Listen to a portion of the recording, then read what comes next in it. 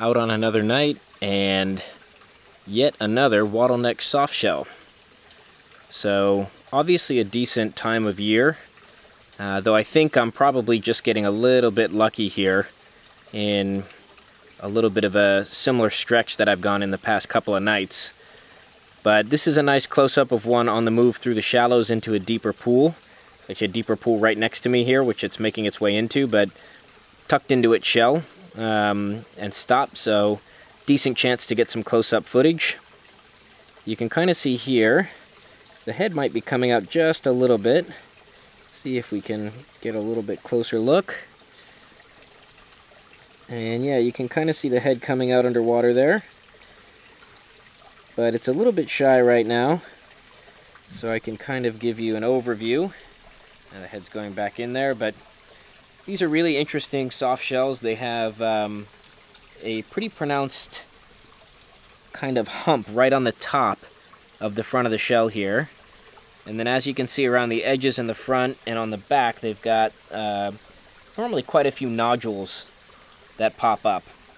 And from overhead, it's a little bit difficult to see always with the glare from the lights, but their shells are actually a bit kind of a mottled coloration. It really does look like a river rock when it's in the water. The older ones like this one, this is a relatively mature specimen, are a little bit more gray, and the juveniles are a little bit more brown and actually look quite a lot like these river rocks you see in this kind of stream, or even decaying leaves at the bottom.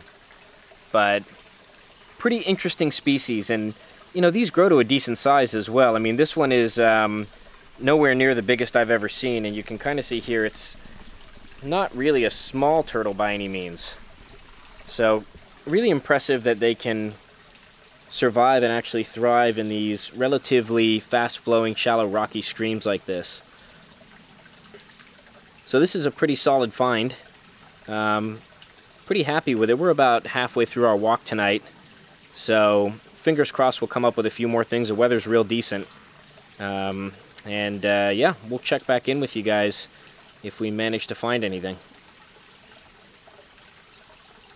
Alright, we've got our next snake of the night, and this time it is a mountain water snake. So these snakes are somewhat common in specific areas, but they're a little bit regionalized or localized within Hong Kong. You can see this one's doing a little bit of a defensive display. Obviously I'm holding on to it relatively loose here. It's actually wrapped around my hand itself, and I've just got my thumb touching my finger, but it's actually not putting any pressure on the snake. And it's decided to do this open mouth defensive display, which I actually haven't seen before in this species. But they have a number of other defensive displays. They like to death roll, which is if you try and grab them, they kind of roll over and over. They're very bitey. They also musk pretty extensively, and it's pretty pungent. And here now we have a new threat display with this kind of open mouth gaping. But yeah, these are a pretty robust snake, and like I said, their numbers can be quite strong where they're found. I find they're actually maybe a little bit overlooked in terms of herping and things like that here, because they can be, I mean, if you look at, it's a little bit of a drab looking snake, but there's actually some pretty interesting markings on them. They have really long tails. When they're juveniles, they have beautiful red coloration. This actually looks a little bit almost like a Playing Dead display, but not quite. And yeah, actually a pretty interesting animal. And they get a decent size. This one's probably a bit bigger than it looks. It may be pushing a meter, a little bit shy of a meter. You know, nose to tip of tail. But yeah, they're really interesting snakes. Heavily keeled scales as well. And they really enjoy clear mountain streams. But pretty happy that we came across this, even though they're not uncommon. Again, it's early in the year, so anything outside of a bamboo pit viper is something to film and celebrate. I still love the bamboos, but nice to mix it up a little bit. So anyways, we're going to go ahead and let this one go and get back to our hike. But pretty cool. We still got a ways to go to get out, so hopefully we find some more stuff before we're done.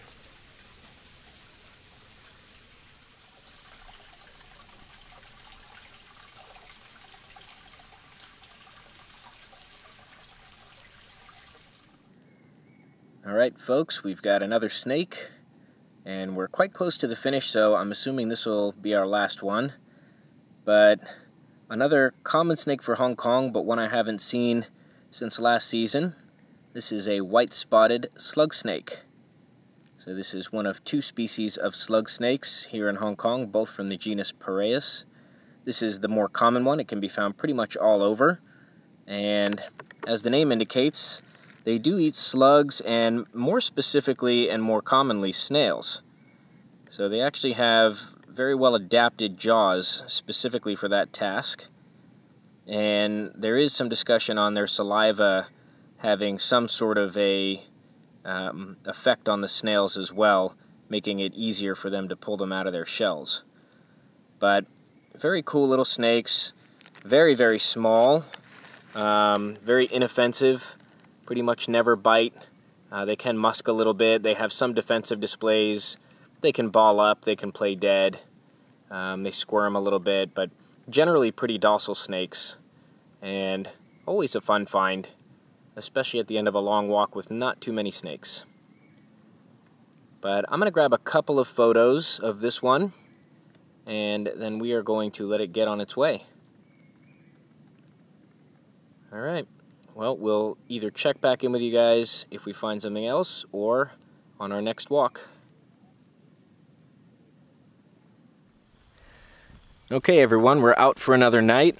I'm here with a couple of buddies, and we've literally just started our walk, and we've come across this common blind snake. It's actually a fully grown, fully matured common blind snake. This is about as big as they get. I'll see if I can show you some scale here using my foot. But yeah, we've seen a few of these in the last couple of videos, so I won't dwell, but this is our smallest species of snake in Hong Kong. And seems like it's the time of year for them to start coming out, so we're going to keep at it, and hopefully we've got some more interesting stuff this evening. And if we find something, we'll check back in.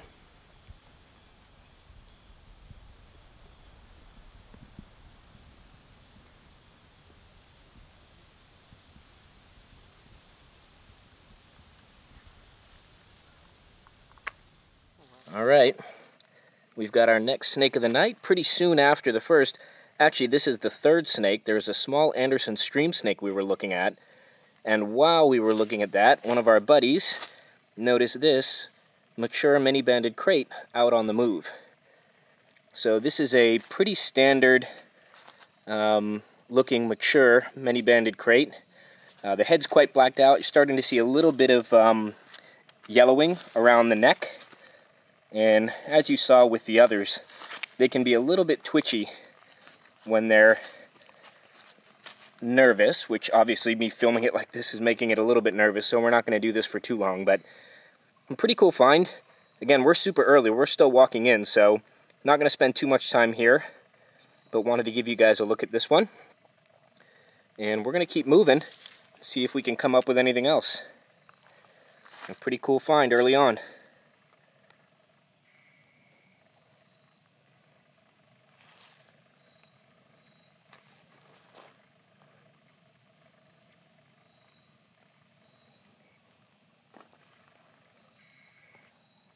Alright, about 2 minutes down the path from the many-banded krait, we have this reasonably sized female bamboo pit viper set up in ambush. You can see her tail is stuck up in the tree here, or in this little branch, and she's actually facing the trunk.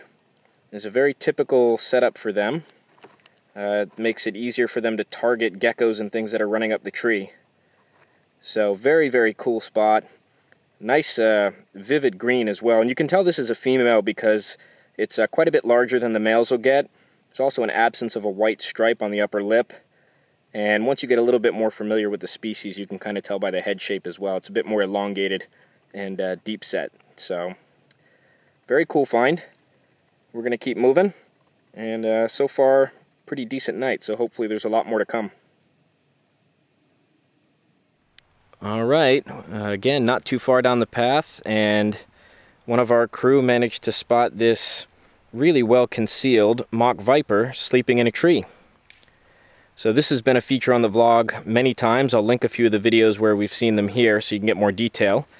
But these are a They're called rear fang mildly venomous. They actually have front fangs though, but the venom is quite mild. For humans, it's normally just a little bit of localized itching, but they're not dangerous at all.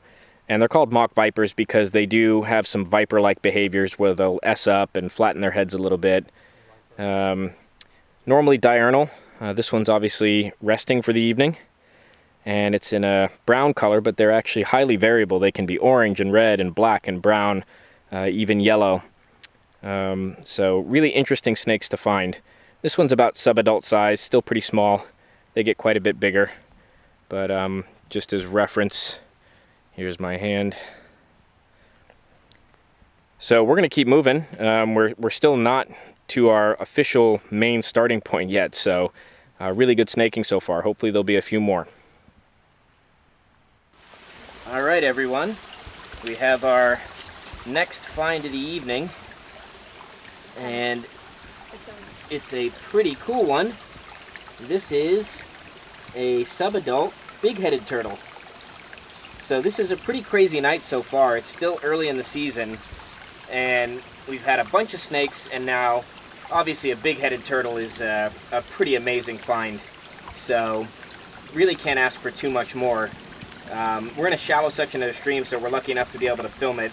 If it was in a deeper pool, obviously it would be gone, but a little hard to focus through the water here, but pretty fantastic find. We're going to watch it for a few minutes, see what it does, and I'll try and get some decent footage, but just bear with me as I kind of follow it around here. Oh, here we go. Might get it climbing up a little bit if it comes to the edge. Oh, there's a look at the head. Really cool. This one still has some orange on the cheeks, actually. Really, really cool.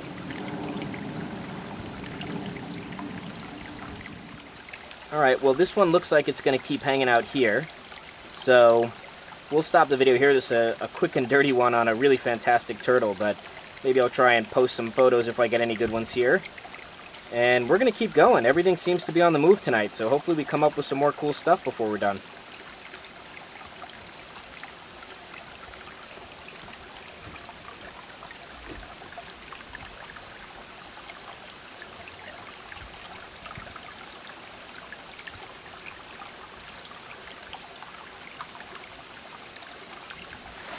Alright, well we've got our next snake of the night, and it's a diamondback water snake. It's a very common species around this area. We've shown these on the vlog before. I'll link a few videos here.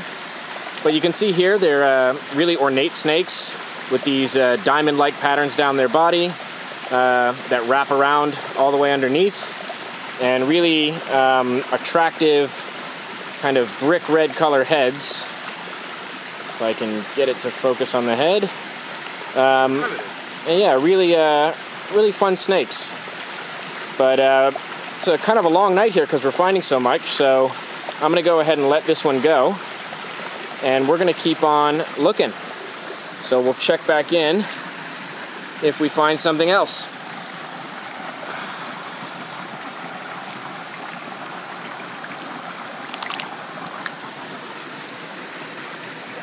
Alright, we've got our next snake about 10 feet away from the diamondback. George here has found a nice little Anderson stream snake. This is one of the most common stream snakes here in Hong Kong. You can see here pretty drab color, olive green on top with yellow ventrals. Really inoffensive. They do musk, which this one's doing, but they really never bite. And yeah, they like these clear mountain water streams. So, great find by George. We're going to go ahead and let this one go and keep on searching. Very solid night for snakes so far.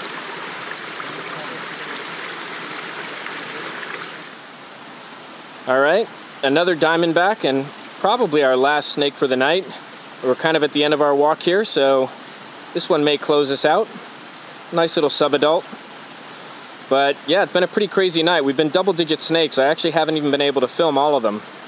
But super productive, turtles, snakes, pretty much everything you could ask for on a herp walk. So I'm gonna go ahead and let this one go.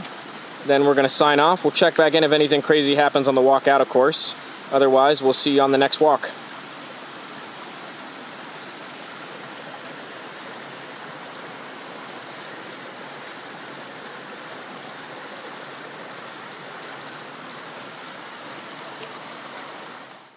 Alright, we are very much on the walk out now, and we've spotted another snake, and this time it's a small bamboo with a big meal.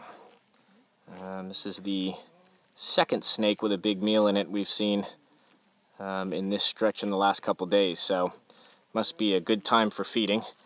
You can kind of see here the bulge and the banded interstitial skin on the bamboo, the black and white interstitial skin. It forms bands when the scales stretch apart like that. So pretty cool. We're walking out. Again, assuming this will close us off, but if not, we'll check back in.